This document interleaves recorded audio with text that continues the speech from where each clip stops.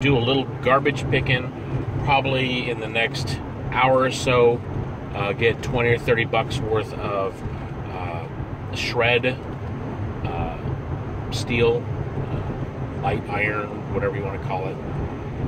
And it usually isn't hard. A couple of treadmills and I'm good. And those things get thrown out all the time. Exercise bikes or pipe or whatever. So plan on doing that. I'll be probably done at 10-ish, 10 or 11. Then I'm going to take a load of pallets because basically I'm just scrapping pallets and scrapping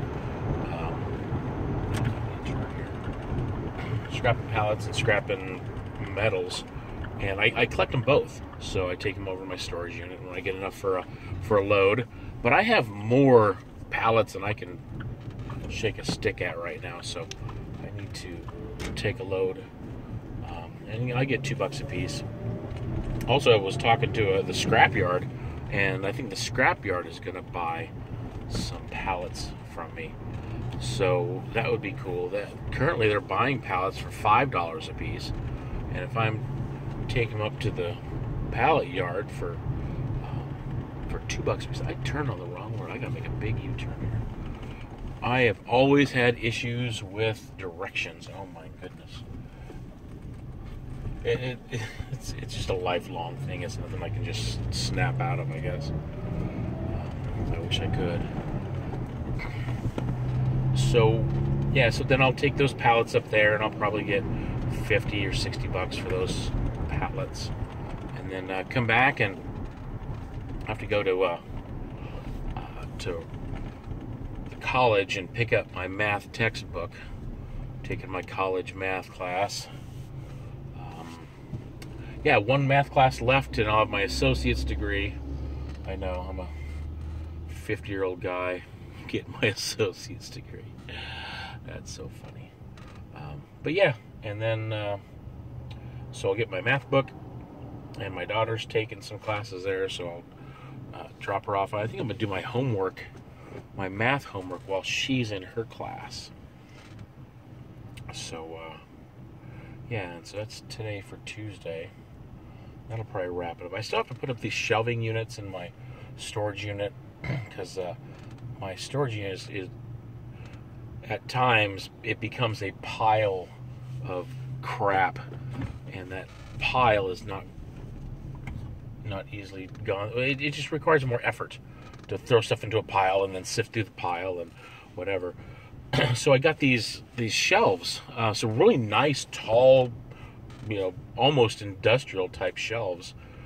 They're definitely good garage shelves.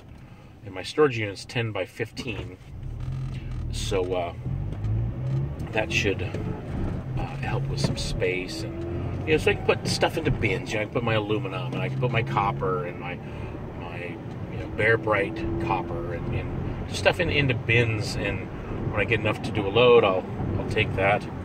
This is Ideal over here, Ideal Industries.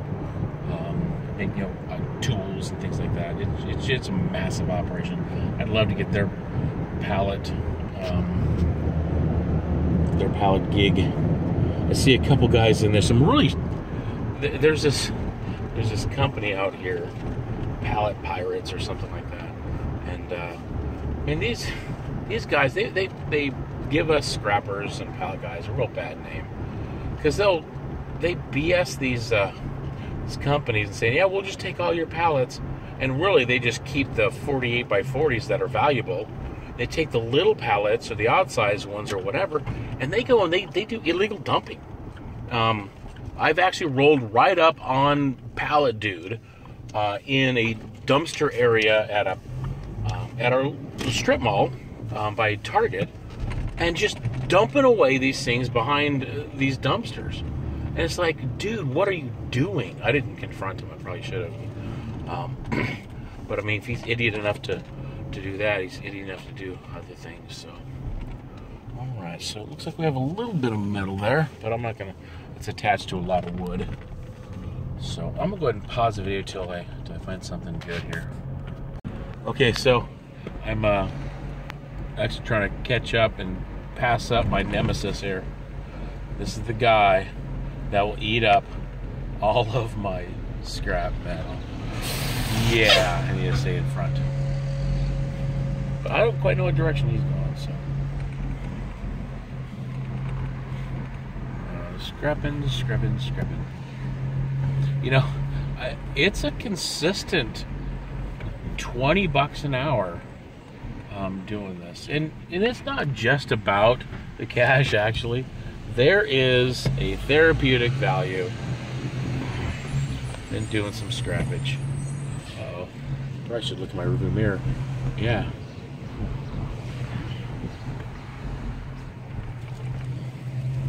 Because the garbage man just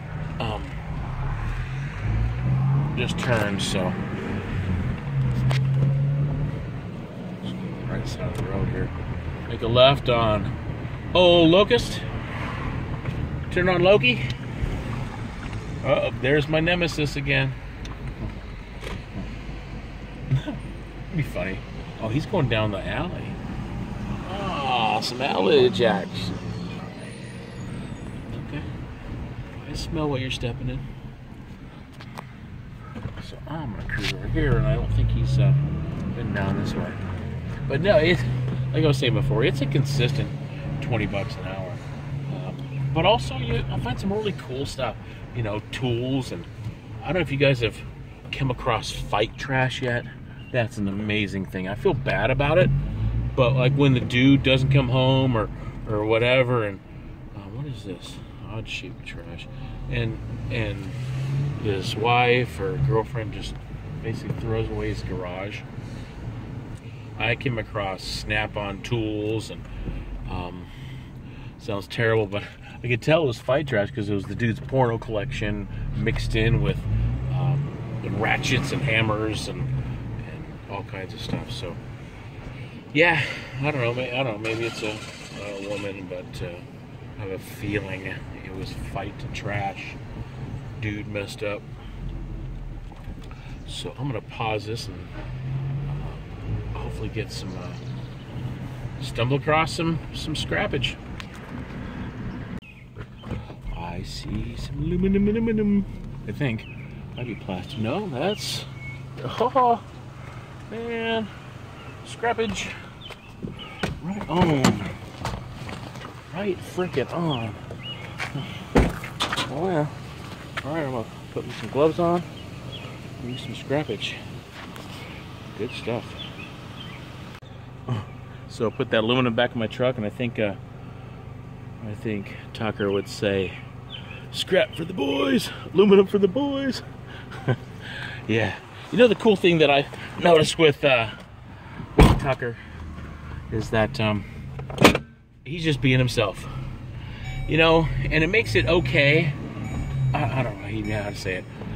When someone decides to truly be themselves, it gives others, like myself, and I got anxiety and all kinds of other just crap in my life, but you know what? It gives me permission to be myself too. I see some odd sized trash, but it looks like plastic. I don't know. What do we got here? I see bolts, but it's all plastic. But like I was saying, when someone decides to be themselves, it gives me permission to be myself. You know, myself's weird. You know, well, to me it's not weird, but to other people it might be a little strange. But yeah, it just allows me to be me. You know, and being a 49-year-old single dude, you know, just kind of winging it through life, and you know, net worth of 0. But you know what? I'm still a decent guy, and I care about other people, and I try to do the next right thing. Someone needs some help, I will stop everything. I'll stop everything and help them. Ooh, I see a big old pile of trash. I bet there's some metal in that. What do you think? There's some metal in there? Nope. Mine's just a mattress. But that's one thing I do look for, is some odd-sized trash. So, like I said, you know, just try to be a decent dude and do the next right thing, and be honest, and you know, and sometimes my attention deficit kicks in. I get quite excitable, and I get oblivious about stuff and forgetful, and I hurt people's feelings, and I totally don't even mean to. I don't even realize I do it. But like I was saying with Tucker, it's you know, he just is himself, and so I decided, you know, my, I think this is my fourth video, whatever, that I'm just gonna be me. So what do I see? It looks like kind of a cool old school chair thing. I don't know what that is. So anyway, I'm gonna pause this until we stumble across some. Ooh, I see something odd-shaped. I love me some odd-shaped trout. Oh, it sticks. No, no. I ain't got no time for no sticks. Looks like a cul-de-sac. I will definitely do the cul-de-sac because I don't think a lot of other folks will do that. I gotta make sure my camera stays nice and above here.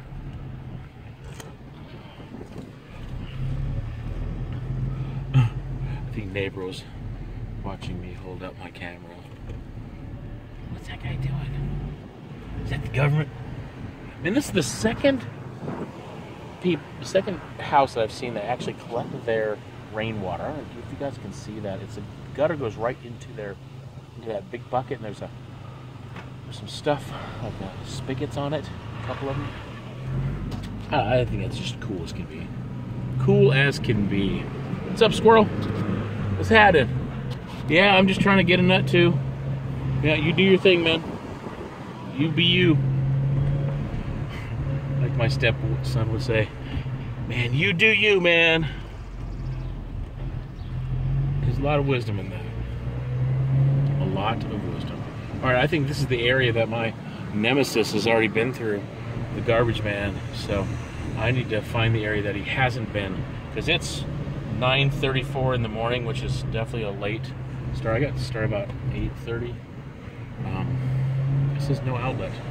I like no outlets. Unless scrappers go down here. I don't think there's very many scrappers actually here at all. I come across just a couple. And the couple are, you know, and I want to be supportive, and I want to, actually, no, I take that back. There was one really cool scrapper dude. Yeah, really cool scrapper dude named Dobbs. And met him. Man, he's a cool dude. You can just tell that, you know, he loves God, and he's trying to do the next right thing, and, you know, poor as all get out. I shouldn't say poor. I guess we're really rich compared to the average human on this planet. So I don't want to diminish that at all, because yeah, compared to the 7 billion people on this planet, yeah, I am, you know, I got a big operational vehicle that I'm on. You know, oh, there's my nemesis, the eater of scrap, the consumer of my money. Yes, I love those guys. They're hard workers. Hard workers, man. All right, it looks like he hasn't gone down here straight. I'm gonna kind of look in my rearview mirror and see what direction he goes.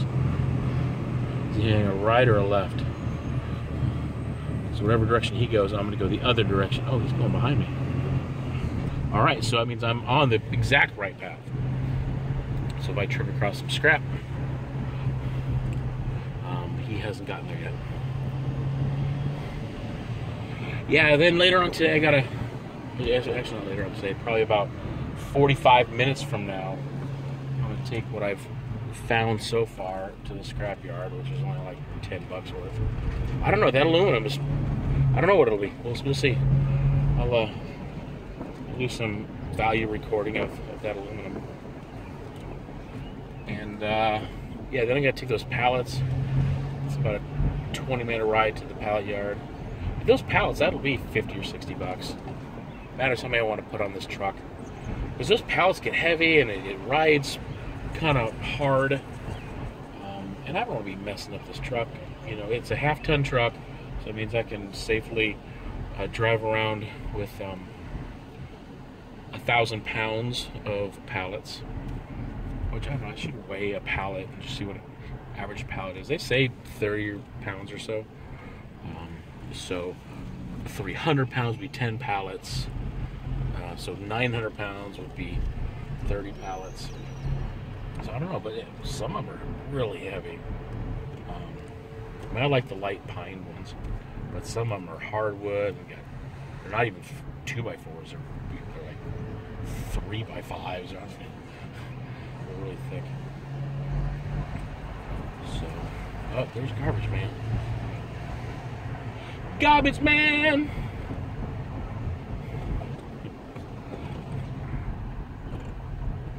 Alright, well, I'm going to pause this until I find something kind of cool to show you. If I can. So I'm driving through this neighborhood. And I've only lived in this town for about 6 months. And I've only been scrapping really for 2 months. But I don't know about you guys, but if you ever been driving through a neighborhood and that you're not really familiar with, and you start getting wrapped around the axle and driving around the same road, and then this happens to me, and it drives me nuts that I will think I just left a neighborhood, and I drive, let's say up a main road, half mile or whatever, and then I start cruising through another neighborhood, and then wind up back driving across an area that I just got done seeing. What is this? A lightsaber. Yeah, and that's an example. I saw that lightsaber earlier. It's like, I get so lost. And yeah. So I'm a hot mess here. Speaking of hot, it's hot today. Yesterday was 94, 95. Today's supposed to be in the 90s, 70% humidity. So, yeah. But it's actually nice. It's 9:50 and it's a cool breeze. I got the windows down. It's nice. All right, so I'm going to. I think I've already been in this neighborhood. Yeah, no, actually, I haven't gone to the right. So I need to go to the right and then up to the left here. But yeah, I get confused. I need to just map it out, just get to know it a little bit better. I mean, I think it'll come with time. But right now, it's frustrating. Because, I mean, really, who wants to be just running in circles and, yeah. Because I'm up against the clock when it comes to the Garbage Man. I mean, people bring their trash out sometimes the night before, and I don't know, being an older dude, my eyes, I just can't stand trying to pick at night. Ooh, what do we have here? Looks like an odd trash. Ooh. Oh yeah, that's metal. So I want to grab it.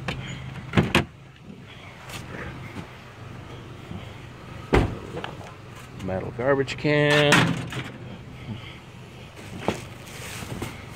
I don't want to make a mess here.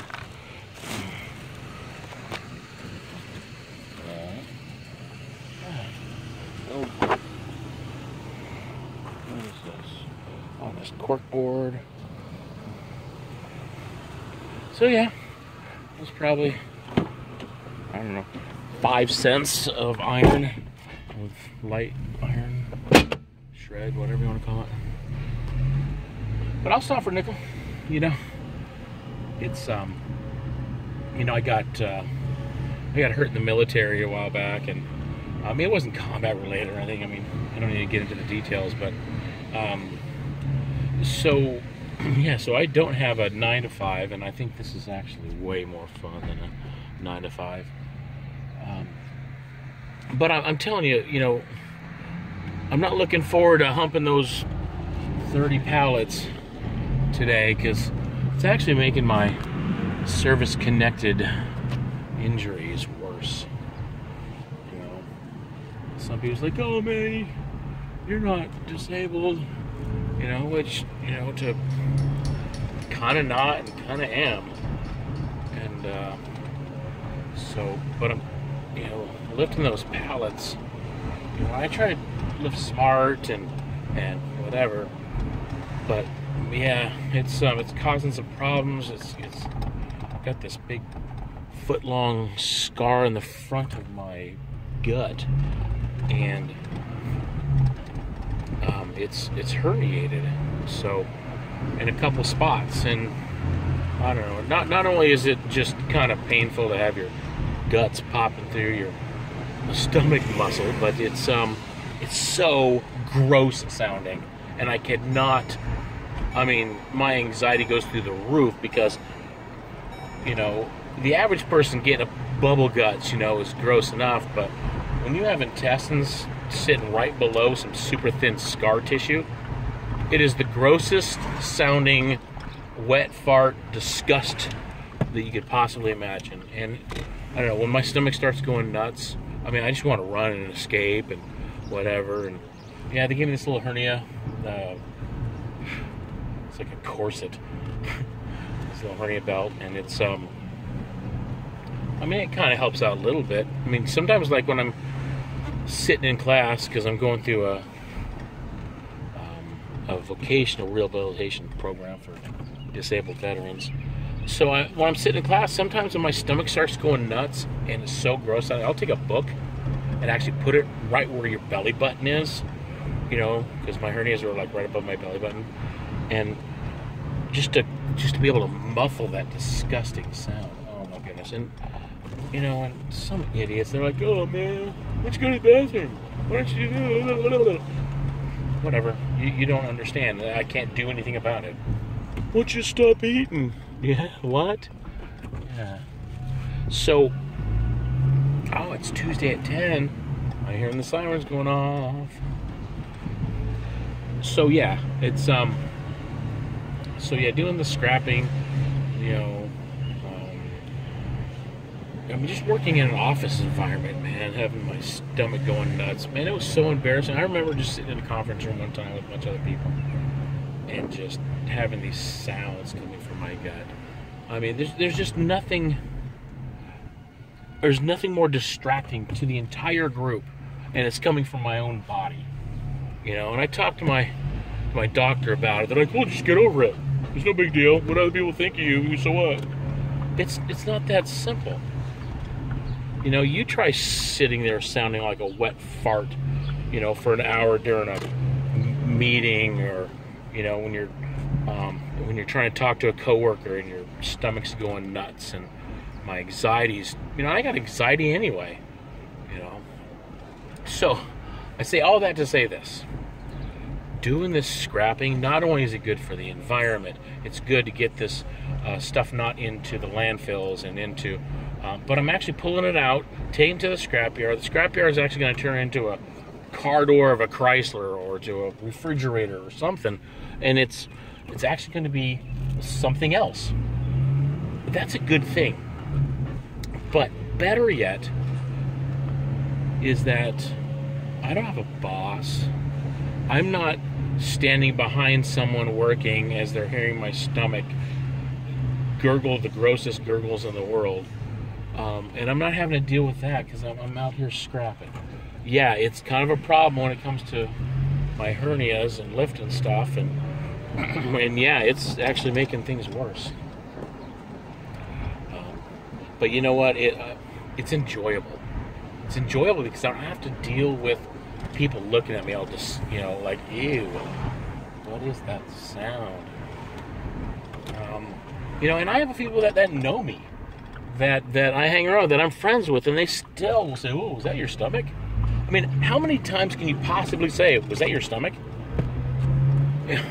I've had some friends that say that to me every single time they hear some stomach noises, and it's not like I can help it. Normal people have their intestines under like an inch worth of really thick, dense stomach muscle, and you don't hear it's all muffled. You know, mine, not only is it through that, but scar tissue doesn't have any fat underneath it. So it's this paper thin scar with a thumb-sized hunk of intestine sticking out of it. It just makes me want to run and hide. All right, thanks for listening.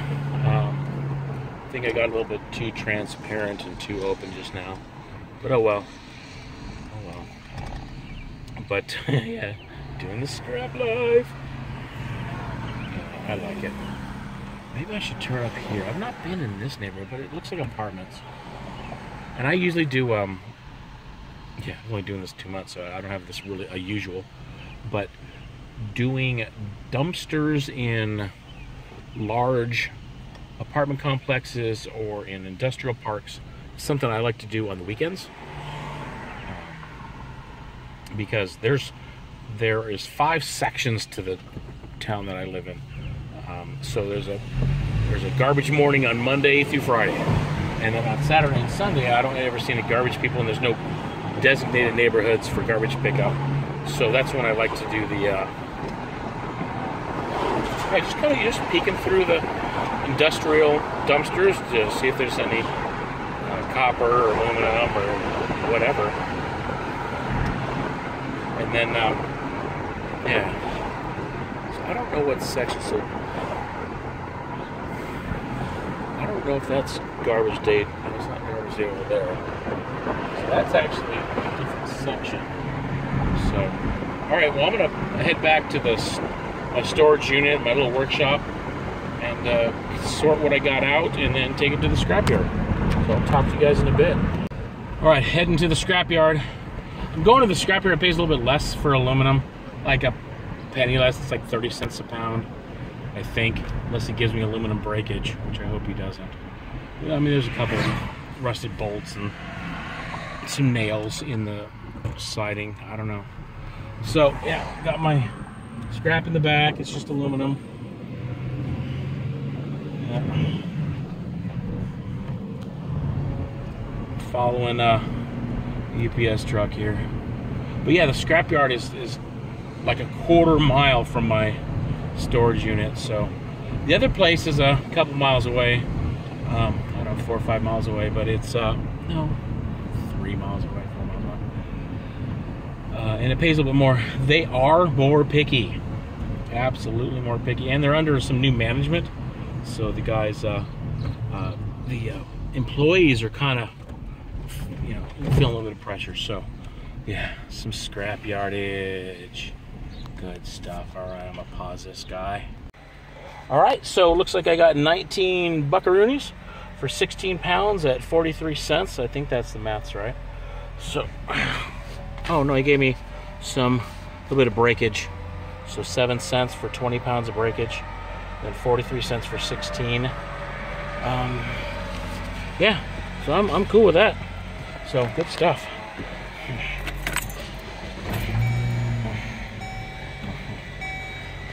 I should get out of here.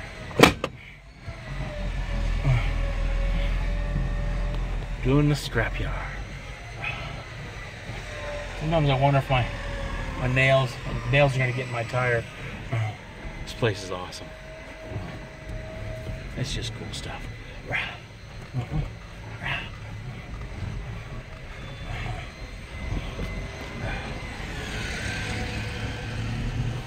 Go in the scrapyard. Some cars over there. Man, some ancient whatever. Yeah, not bad. 19 buckaroonies. Now I got it. I don't want that stuff to go flying around. I probably should stop. So, yeah, good stuff. So now it's 11:05. I'm not feeling it. It's like 91 out and 70% humidity. Yeah, I'm not feeling the old pallet things because those are heavy. But you know what? They're not going to recycle themselves. So I'll feel better if I just go do it, knock it out, be done with it, and just finish my day. Yeah, because I have to be back at 3 o'clock to pick up my daughter to take her to college. And then I have some college work. I got my math class. I got homework to do. So, yeah. Anyway, peace out. I don't know. I might film the pallets. I don't know. We'll see.